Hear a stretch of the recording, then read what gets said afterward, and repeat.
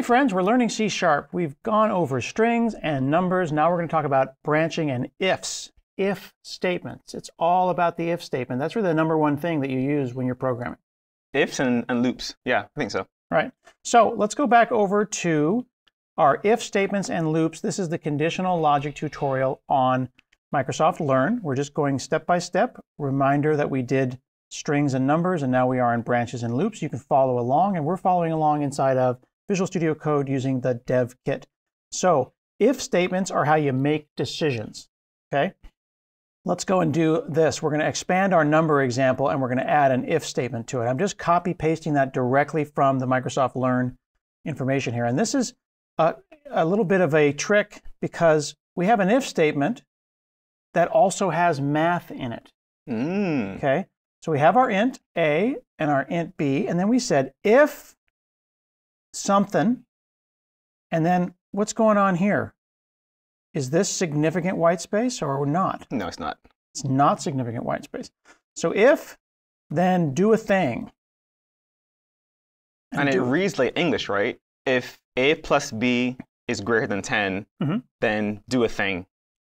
Makes sense. Now, before we had said, when we were doing integer math, we would say int c equals a plus b. And then I could say, if c is greater than 10, does it matter? No, it's the same thing. Okay, so it's totally fine that we didn't have this kind of intermediate or temporary thing Variable, here. right. Okay, so I'm going to Control-C my way back. Do I need to put this in parentheses? Do I have to have nested parentheses where I have a little extra explicit parentheses around this? For this specific expression, no. Sometimes, though, depending on the order of operations and your calculation, you may need to do that to tell the compiler, hey, evaluate this first, then that, then this. And when you say order of operations, when I was in school, I think they called it PEDMAS, and it was like, what is it? Parentheses, exponents, division, multiplication, addition, subtraction. Where I came from, they call it BODMAS. BODMAS? Brackets instead of parentheses. Okay. Yeah. Oh, okay, cool. Yeah, very similar. All right. So order of operations matters, and the way that you get around order of operations is with extra being explicit. Exactly. More explicit. Yep. We keep seeing that being explicit, being intentional. And it's kind of cool that in Visual Studio Code, because we have the C# dev kit installed, we're getting those colored parentheses or brackets. We see that we're getting yellow and then a different color. And that makes it a little easier to see. Yep. Yeah, yeah. Because sometimes you might find yourself in a situation like this, and you're like, I don't know what's going on. And you hover, and they're like, invalid expression. What's that parentheses doing there? We can see them better with the coloring. Now, you said this white space doesn't matter. Is it just a tab, or is it a bunch of spaces? And why isn't it on one line? And how do I decide that? I don't know where this should be. And what is the relationship between the if statement and the thing that comes after it? If it were me personally, I would add curly braces to make it more clear. Okay. But C# does allow the next statement after the if to be attached to the if. Okay.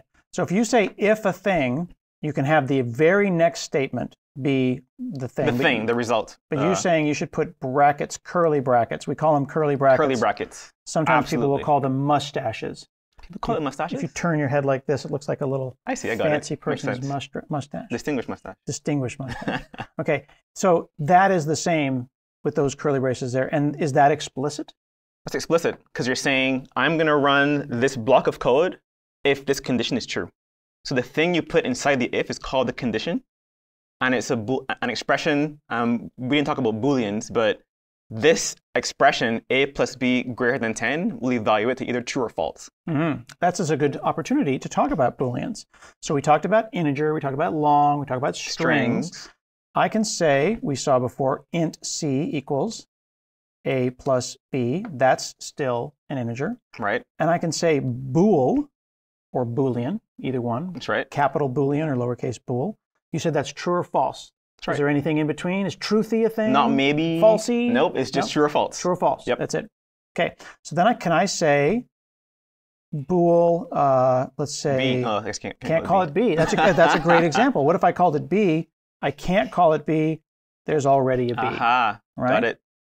We'll just call it, I don't know, my test. Yep. equals, and then let's take C greater than 10. Okay, so right now it's saying, well, it's unnecessary. Why is it unnecessary? Because you haven't used my test anywhere, yeah. Right. It's trying to help you, but. So we took this chunk of code right here and we got rid of it, and we're saying if, and if needs to be true or false, you said? Correct.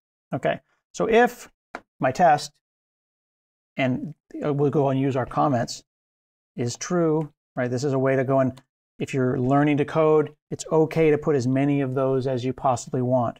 You could even say here, will be true or false. Well-commented code makes everyone happier. It does. Yes, absolutely. Think about future you. That's a great point. Reading your code. The code comments are for not for you, the audience, it's for future Scott. That's right. Who just touched the microphone and made a noise. Sorry about that. Now I have a pull-up. So we have if test is true. Let's see if this actually works. I'm going to go ahead and clear my terminal here. I'm going to type in clear, or you can also press Control L if you like a hotkey. .NET run. The answer is greater than 10. So that's interesting. That ran. Now, what if we made an answer that is not greater than 10? We'll have a number like 8. Right. So then my test is going to be false. Nothing happened. Yeah. Yeah. So that's not good. So then I have if it's true, where's my kind of like else it's false? Where does that go? Right. Otherwise, else. Otherwise. So the keyword you want to use for the other condition, if the condition that in the if is not true, is else, the else keyword. All right. So you're saying if my test is true, console right line, the answer is greater than 10. Otherwise, or else, the answer is less than 10. Okay, so this is a great point. You said otherwise. You can see here that otherwise, of course, is not a thing. It's like, I don't know, the type. It's not a keyword or a variable. Not a thing. But that's a comment there. Else, see how it turned purple? There's a keyword. Look how clean that is. If it's true, then it's greater than. Otherwise, it's less than. I'm going to go and just tidy up a bit, and we'll go and put this back the way it was. It was A plus B is greater than 10. Get rid of all this intermediate stuff. And then we're going to say, if we do the math, it's greater than 10. If it's true, otherwise, it's false. Can I have more? Can I go if, and keep asking them one after the other? Yeah, so you can chain these together by saying, if condition, else if condition, else if condition. And then after all those conditions are evaluated, the very last thing that runs is the else. Right. And again, you don't have to use curly braces, but Fowler agrees. You get one line. Oh, you only get one line. Yeah. That's a great point. So this works because they're each on one line. But if you had a second line, it's not involved anymore. How would it know? Yeah. Okay. And then what is this called? If I put something inside of that, that's called either a block or a scope. A block, a scope. That's right. Right. And that's as many as you have, and then they match each other. And again, in Visual Studio Code, I'm going to just click on one, and you see what it does? It actually highlights the other one. It's matching friend. And that can be really useful, especially if they run away. You're going to say, where's the other guy? And his buddy's over there. So that's good to remember as well. Okay? Now, this is, again, another reminder. I want to just call this out because David called it out earlier. The indentation is for human readers. It's not for the compiler. Could this all be on one crazy line as well? It could be, and then you get really confused as to which one applies to which. Okay. But yes, you can do it. Yep, and this calls out what you said in one of our previous videos, that the C# language doesn't treat white space as significant. There you go. All right, that's excellent. So we recommend putting your curly braces. Now there's some arguments in the world about where your curly braces go. Only one right way, though. I see. I won't say it, but so you're not a fan of that. I used to be. You used to be? Yeah. But again, it doesn't matter. Doesn't matter. Right? Doesn't matter. It works the same because it's being explicit. All right? So that's important to note out. Last thing we want to call out when we do our ifs is you can have these composite ifs. That's pretty complicated. There's a lot going on here. And we're being super explicit, and then we've introduced this new operator. Yeah. Okay, that operator is the AND operator. So here, let's go ahead and grab this whole chunk of code here. And we'll go like this. We're going to add a bunch of numbers together. And we're saying, all right, if a plus b plus c Greater than 10. greater than 10, and you need 2 ampersands for that.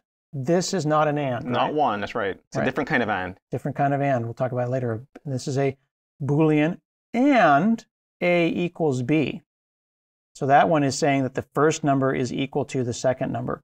And that double equals is not the same as a single equals. So the double ampersand is and the double equals means Are you equal? are you equal, as Right. opposed to this one, which means an assignment. That's right. Right, and that's important to point out. And those things can be a little bit confusing, but you get it after a while, and That's right. it looks wrong if you don't. And you get errors in the actual editor if you say A equals B, because the compiler says that's not a Boolean condition. I can't evaluate that, A equals to B is not true or false. Right. So you get an error saying, And that's another great point to make sure that you're doing the right thing here. The dev kit and the Visual Studio Editor is warning you, and you've got to read these. People don't read these errors. Read the errors. They That's just see that they're error and they freak out. Panic. It is telling you exactly what's going on. So now we have a nice composite if statement. Go and run it. The number is not greater than 10, and the first number is not, or the first number is not equal to the second. This is an interesting one because one of these is true, right? That's true. And that's false. But in this case, we don't know which one because we batched them up. We'd have to go and change that if we wanted to make a difference. All right? Cool. The other thing that we can do is OR. This is a little bit weird. These are called pipes. The pipes represent OR. So is it the case that it is these numbers added up is greater to 10, or the first number is equal to the second? That's different than saying and. In this case, both things have to be true. That's right. But in this case here, both things do not have to be true. Either one can Either be true. or. Yep. Mm-hmm. I've seen these get pretty scary and confusing. How do you figure that stuff out when you're overwhelmed and you're like, well, if true and not or? How do you deal with that? You can use your, you can either break down the conditions into temporary variables so you can look at each side and figure out which one is true or false. Mm-hmm. You can use the debugger, Yep. Which is a very common thing that our C# devs do in DevKit and in other tools to look at expressions as they're being run. Mm-hmm. Or you could, I guess you could use your brain and step through the code in your head and try to figure out like a magician. Yeah. What I recommend people do is learn about what are called truth tables. Yeah. Because you have a situation here where that's a thing that can be true, and that's a thing that can be true. So you have to know what you're doing. And this is a challenge when we're learning how to code is, do I know what I actually want? Because if I'm not sure what I want, how am I going to be able to express it to the computer? And as soon as you get into ifs, there's true and true, there's false and false, there's true and false, there's false and true. There's 4 different things that can go on here, and I need to know what I expect. And when I write that code, it's going to run exactly as I wrote it. And you can chain ands, ors, XORs, all kinds of operations in a single if statement. Mm-hmm. So it can get complex understanding like which parts of that statement are true and false and how they apply to running each of the branches in that, your code right there. Exactly. All right. So that is learning how to do if statements. We're going to go and build on top of that in a moment, and we're going to learn about loops